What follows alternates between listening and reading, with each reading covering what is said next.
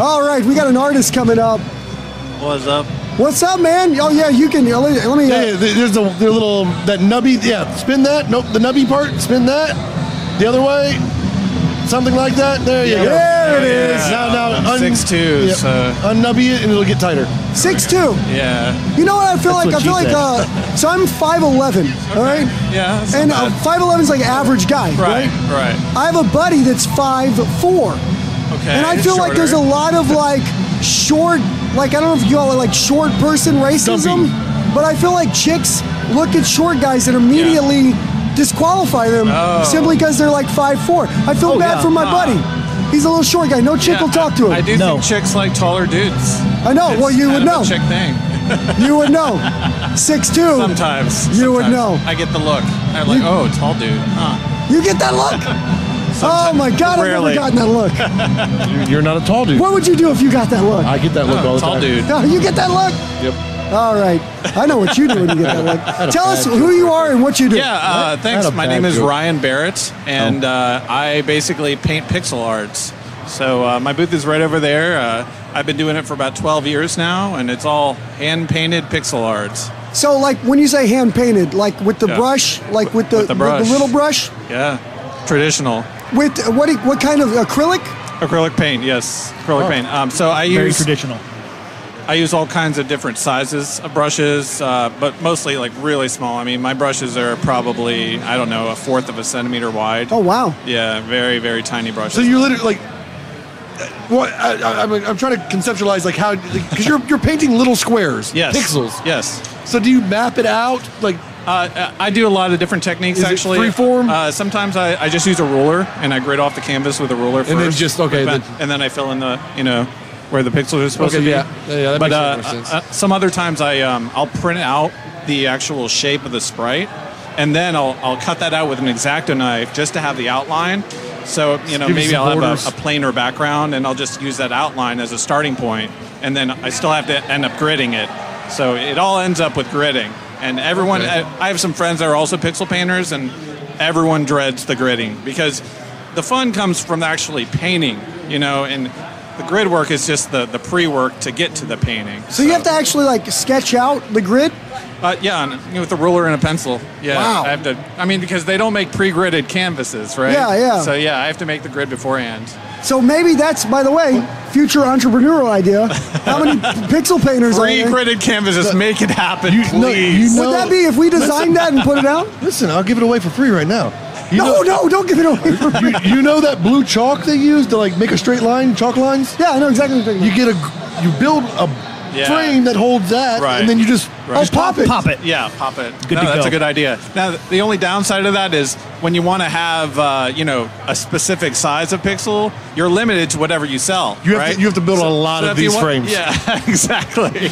or make it adjustable somehow. Yeah. I don't know how that would be possible, but I make all different sizes. I range from like very small to very big. Yeah. So how do you start? First, pixel painting, does it fall under like a what they call like realism or impression, like under the paint world? What does it fall under? I think the closest to the isms are out there would probably be pointillism.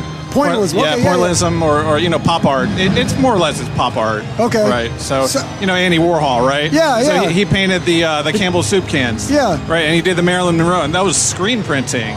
And that was before it was all big and screen printing, but it's kind of transition. Now any dude with $2,000 in a garage has a T-shirt company. Right, exactly. This is true.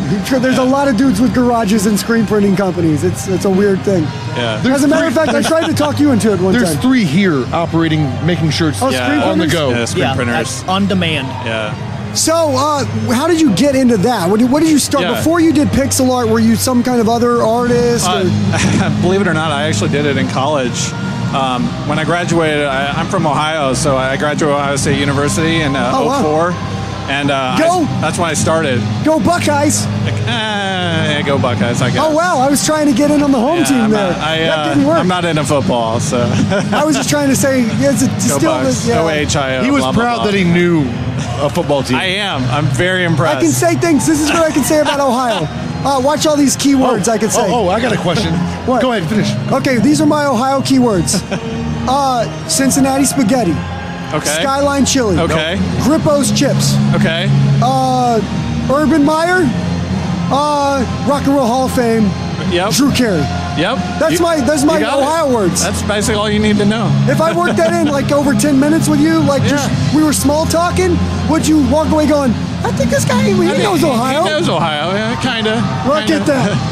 Wikipedia, baby.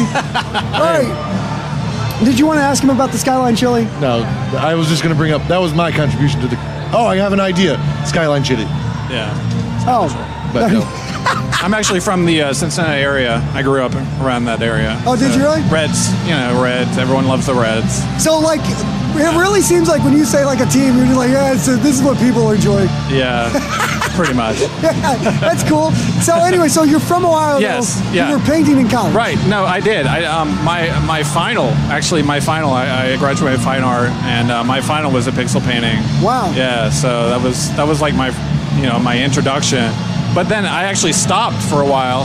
I stopped. I've been trying to get in the video game industry for years now, and it's kind of been a rocky road. But trying to do what in the video game industry? 3D animation. Oh, really? Yeah. Wow. I have a master's degree. Yeah, but I basically, that's why I moved to Texas. I went to school up in Dallas, SMU, a place called Guildhall. And I graduated there, tried to get in the industry. It was right at the height of the economic depression we had in 2009. Geez. So no one was hiring. No one was hiring under, just graduates. So yeah, I'm sure you guys have experienced, we'll hire you if you have 10 years of experience. Yeah. Where do you get the experience? Well, you have to be hired for that, It's right? So it's like the vicious cycle. Yeah. No, it's like almost like set up to prevent. Yeah, right.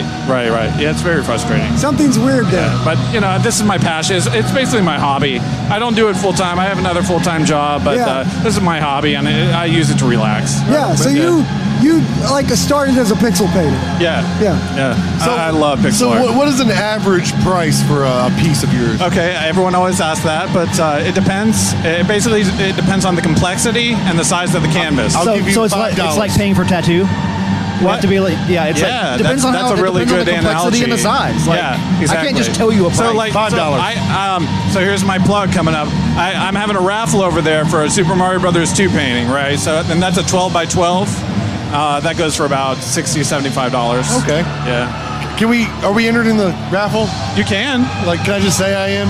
No, you got to pay. You have to buy a ticket. Oh, it's a yeah. thing. No, I got tickets for $2 or $3. Cross promotion tip for tat.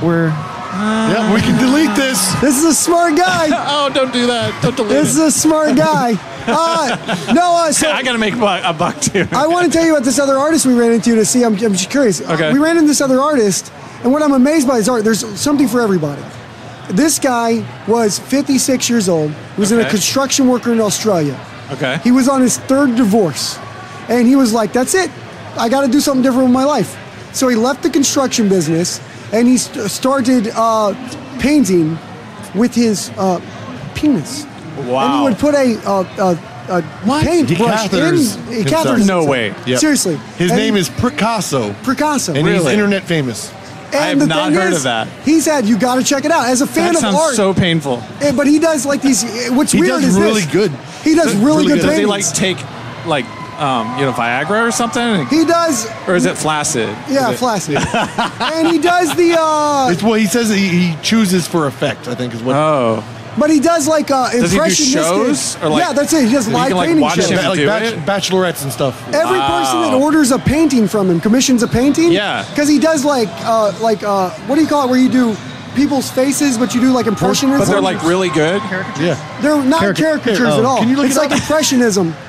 Yeah, I'll find one. I'll take a look. I'll take a look at my own time. So anyway, so the thing is, like, they're really good. Yeah. But these things go sometimes $3,000. He told me he sold these for. He sold one of Donald Trump for like $3,000. Oh my God. And he sends with every copy of the painting that he sends out. He sends a video of him making the painting, Oh my so God. people Of know course it's he does. real. And to me, we were listening to it, and you can go like, you could judge it. But then I was like, this dude is a guy that found something he was passionate about and turned it into a business and is now famous. This is a construction guy Genius. who at 56. That's the American dream. That's what I thought. Right. That's what I thought. I was You're right. blown away by it. So I was like, that was our That most is- recent. Oh my God. Yeah, that's a painting that he did. That's amazing. Not bad, right? It's huge. Yeah, yeah. The painting. The painting is huge. Yeah, there you go. Good point. You got to clarify because this is audio. All right, so where can people, like, we like artists, we like people who have a passion for things. If people would like to see your work, order your work, things like that, where can they go? Pixelartpaintings.com. Yeah. You got that URL? They still have that on GoDaddy? I do. I also own pixelartpainting.com, the singular version, and I bought both the plural and the singular. Good call. Did you buy all the extras, like the .net, the .org? I didn't. No. I got limited budget. But I'm also on Instagram, Pixel Art Paintings on Instagram, and Pixel Art Paintings on Facebook. That's awesome. Yeah. So check out Pixel Art Paintings. You can see it. Obviously, he's got the raffle going on today. Yep. But for a lot of people who are listening to this afterwards, go check him out online. He's an artist doing really cool shit. So. And I'm opening commissions in August. So you're going to start commissioning? Yeah. If you want your own pixel painting, just give me a contact and I'll work with you. I basically do any sprite you want. That's awesome, man. Yeah. So check it out. Thanks again, man, for stopping by. Thank you so much. Take a flyer because we'll send you some. A way to listen and all that stuff afterwards. Okay. So we'll connect. Yeah, thanks so much. Yeah, thanks, buddy.